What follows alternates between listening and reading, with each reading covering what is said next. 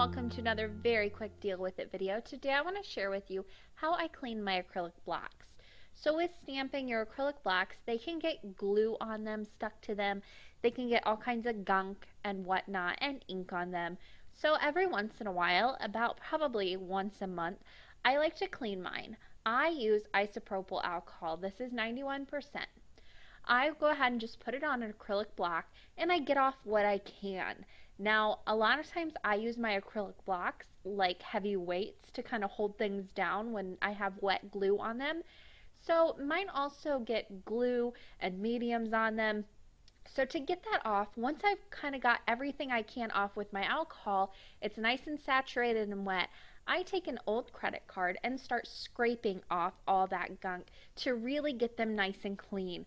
That is what helps me get them shiny like new again. And then I've got my great acrylic blocks that my stamps are going to stick to again. I hope that helps you. That is going to do it for me today. There are links on the left side of your screen. You can also subscribe to my channel over there if you haven't already. Thanks for watching and happy crafting.